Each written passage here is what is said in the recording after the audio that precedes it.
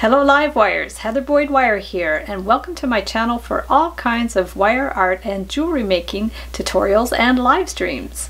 Today I'm going to make a brooch for a raven. This is inspired by my Halloween live stream where I made a couple of crows. What you're going to need for this project is 20 gauge wire. I'm using black wire.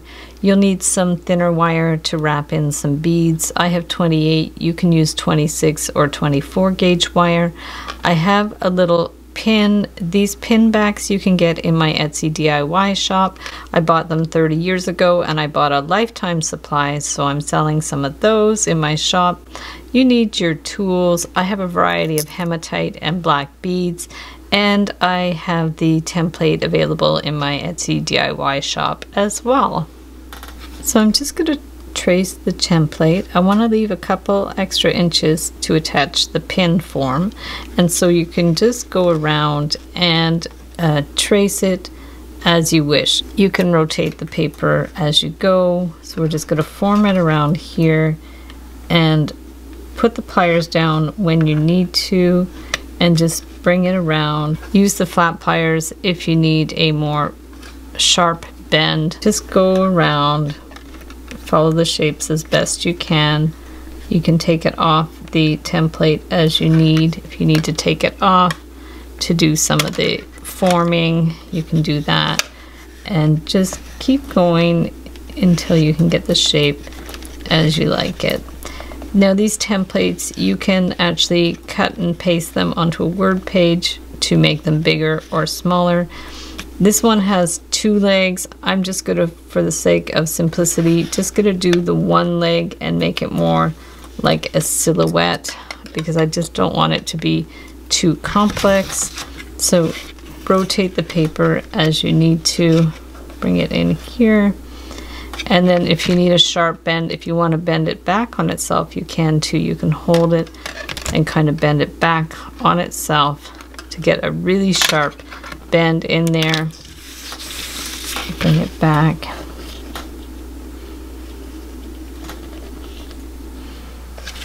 Same thing here. We could just bring this and bend it to the front if you want. Bring it around. And then bend that back. And then we're going to bend that one up. And that one across. Bring it down on here. Bend it down. And that one up. So for the wing, I just kind of bring this up and then bend that one around. Around and around. And then from there, if you want to make it wider, just bring it around, make it a little wider. We're going to place it back on here and then bend that one up. So I want a sharp bend. I'm going to use my flat pliers, just bend it up. And then here we can just bring this one around. See how it goes. Bend that one out here. And then you have sort of the basic shape of the raven. In the live stream, I actually did 2 feet, and also I put a bead just at the side there and twisted it around with wire. So there's many different possibilities for this. This wire is a little long. I'll just clip it. I'm just going to bring this one around and bring it through here. You can also make this as a pendant, so you would just do a loop at the top. You can twist this a bit with your round pliers if you have to. Put the pin in there, get it right stuck in there, and then wind this one around to secure it. So we're just going to wind it around through there once. You can put it through another time if you want, or just wind it around this wire. So we have it attached in one place. Then we'll give it a little clip, and then we're going to bring it over to this side, push that one in. So now I'm just going to hold this pin here and then bring this one around so it's going to secure that one in place. So bring it around here. Get your flat pliers if you need to grab it.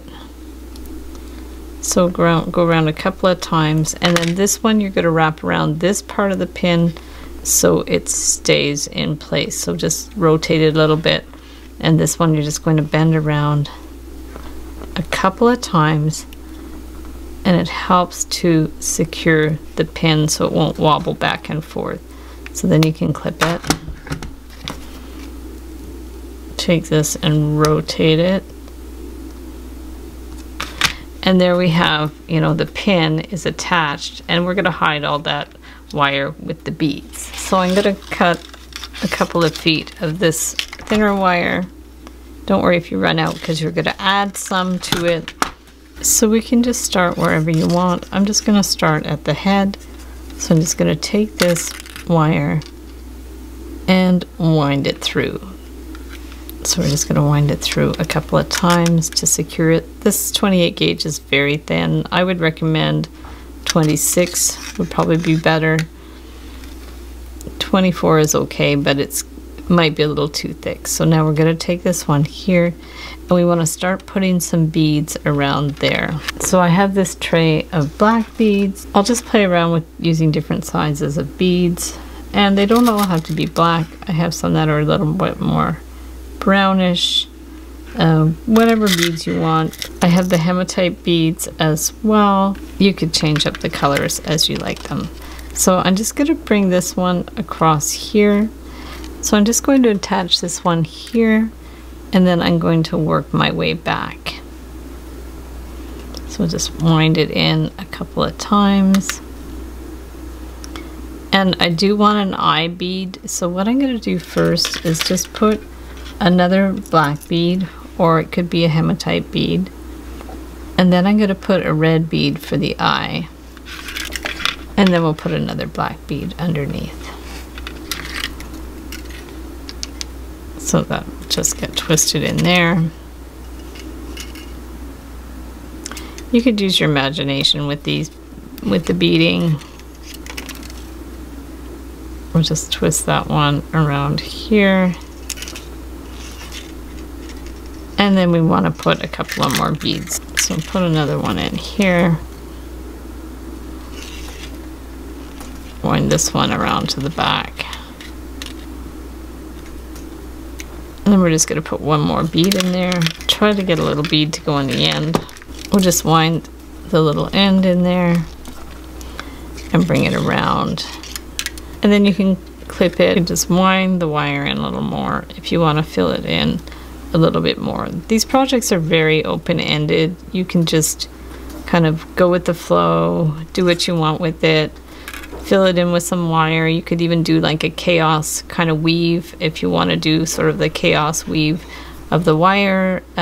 Really the sky is the limit for this. I'm just going to fill it in with as many beads as I can, and once you've done the head, then you could work your way down in the rest of the body. You could do the wing first if you want. So we're just going to wind the wire around. You could do some big beads and some small beads. I'm just going to stick a bigger one on the end here.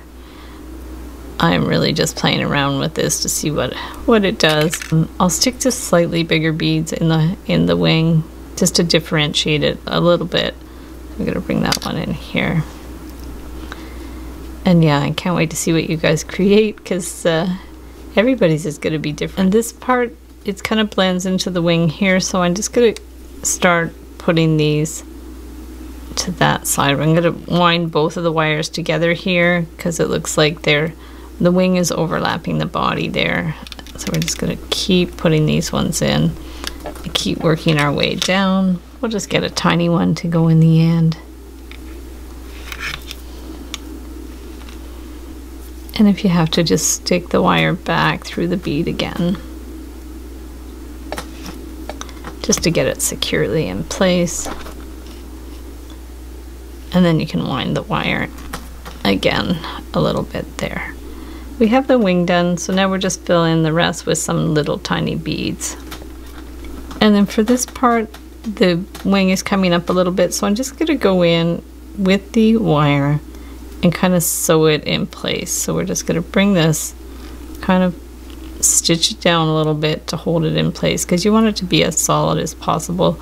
You're really going to just improvise with adding your beads, and just go with, you know, the size of the beads that look good and stuff, and a nice little mix. So this, I'm just reinforcing the wing here to hold it in place. And then once you've done that, you can go ahead and clip that in. Now I'll just take some of the little brown seed beads to fill in the rest of the raven. So we're just going to go here and see what needs to be done, and just go ahead and keep going with this until the whole bird is filled up. So I'll put a few more rows there. So the tail is done, and now I'm just going to add another piece of the 28 gauge wire to fill in the rest of the bird. I'll just start sort of in the middle of the belly there, and I'm going to fill it in with these seed beads. So let's just go ahead. That way part of the body is more consistent with the seed beads, and the wing has a little more variety. So we're just going to go ahead and then hook it into the wing, bring it down here, and then wind it around a couple of times.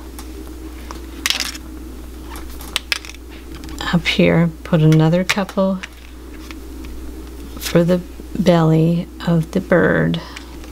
So we'll put a couple of those. These seed beads are great. They're not too big, not too small. So I'm going to hook it into the wing. And we're just going to keep working our way around to fill in that area with the seed beads. If you see any little holes that are missing beads, just go ahead and take some more seed beads and just fill in the holes as need be. And then to fill in the leg, you can just wind it with wire, or you can add a few more beads on there. This is just the seed beads, and then go ahead, and if you want to just finish the end with wire, just wind it around all the way down to here. Push it up if you need to, and then you can just clip it off. So then if you need to, you can adjust the beads in the wing. You can definitely use different kinds of beads in the wing. These ones are just kind of random. The pin just closes like that, and you've got the little eye there.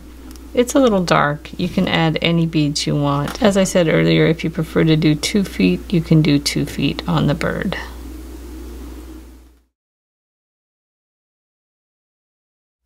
So thanks so much for watching the video. Give it a big thumbs up if you liked it. Be sure to subscribe to my channel for lots more wire art and jewelry making videos. Hit the notification bell to be notified when I go live and when I post new videos. And if you'd like to share photos of your wire art and jewelry, be sure to join the Wire Makers Club on Facebook. And if you'd like to check out my work on Etsy, my husband and I specialize in custom wedding cake toppers and funky jewelry. I also have a mailing list, so if you'd like to sign up below, I'll send you my Wire Art Essentials ebook. So thanks again for watching, and we'll see you the next time.